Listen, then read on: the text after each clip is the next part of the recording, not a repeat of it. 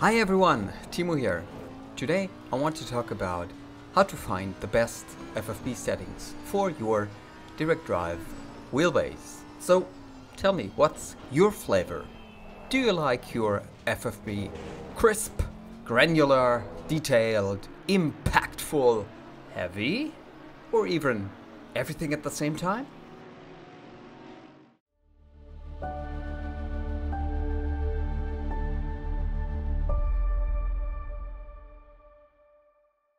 To put an immediate stop to any sort of myth-making, let me say this in advance. In my opinion, there are no perfect FFB settings. Everyone has their own hardware, aka sim gear, their preoccupations, expectations, preferences.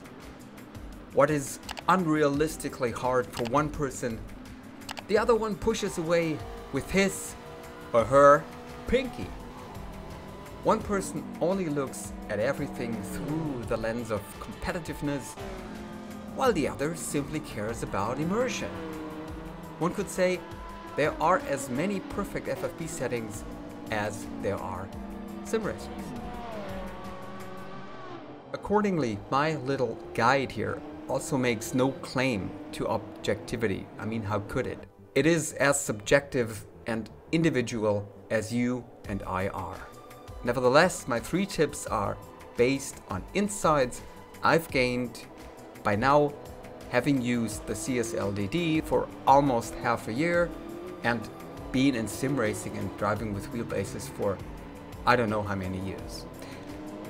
Insights and tips which I'll try to present here in a comprehensible way and which are primarily meant to help you find your own very best settings. If they work for you, great, awesome, you're welcome. If not, no problem, then at least that is your takeaway. But okay, you're probably not here for my pseudo-metaphysical excesses on sim racing, but because you're looking for tangible input. So let's lay our hands down on it. Tip 1. More is not necessarily better. Turning everything up to 10 may help you with a workout, but let's be honest, it has little to do with a realistic driving experience. The CSL DD, for instance, has a maximum output of 8 Newton meters. Compared to the big DD bases out there with well over their 20 Nm, this sounds like kindergarten. But in fact, 8 Nm is more than I need. For instance, when I drive a vintage or classic formula car with 100 FFB on my CSL DD and 100% in-game force for the car, it is incredibly hard to do this consistently, error-free and fast. It simply tires me disproportionately quickly, and if things go really bad, it can even incur serious tensions or injuries. Have you ever tried out BeamNG on full force? I mean, that's dangerous, isn't it? And now imagining I do this with the biggest SimuCube DD base. Whoa! Also, remember, it's not for nothing that esports drivers deliberately turn down their FFB. Because they know exactly what they have to do to be competitive for as long as possible. And they definitely do not want their arms to tire faster than their brains. So long story short, your takeaway here is maximum force is neither not realistic nor competitive. You've just done a 130.54. Sector 3 times okay. Tip 2.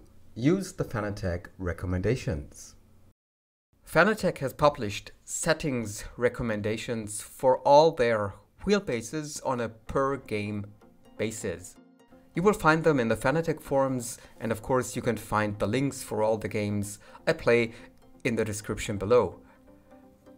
As Fanatec says, in the preface of each game thread, the recommended settings are considered to be reasonable baseline values for the respective game, and hence make a good starting point for further tweaking your individual settings. For instance, for Assetto Corsa, they recommend to set the CSL DD thus. Please also note that there are also recommended in-game settings below, which always have to be taken into account. What's more is that AC, as every proper sim, has a wide variety of cars and tracks. Hence, it's simply not possible that one and the same setting will work for every car-track combination. I mean, that's crystal clear, isn't it? A road car on a free roam track should not and cannot feel the same as a Formula 1 car in Monza. In a word, my takeaway for you here is this: wheelbase and in-game FFB settings always work together. Tip number 3.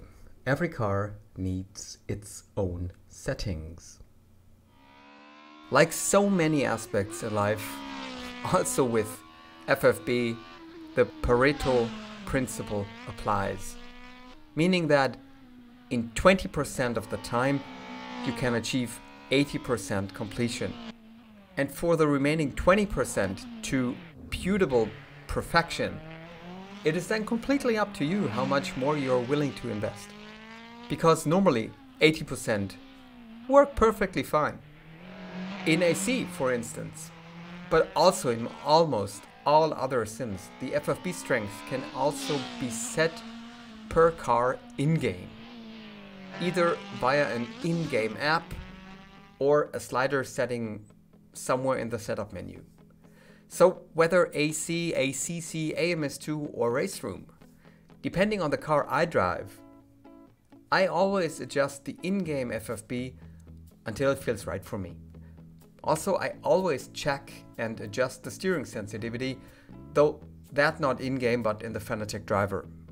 For example, a modern Formula car has, for me, normally a 360, a GT 540 or 720, and an average road car 1080 degrees sensitivity.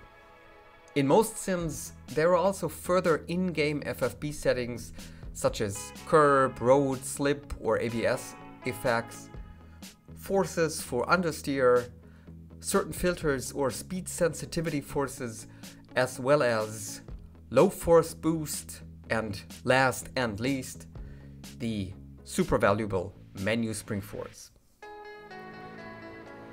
And let me tell you what, it is completely up to you to dial them in or not. There is no law for that. It's just recommendations. There is no one truth. It's just opinions. So when you feel a need for, say, an understeer effect or a curb effect when driving a Fiat Abarth 500 SS, and this works for you, then, excuse me, fuck the recommendations. Because you don't have to please anyone but yourself. And what feels right to you is right.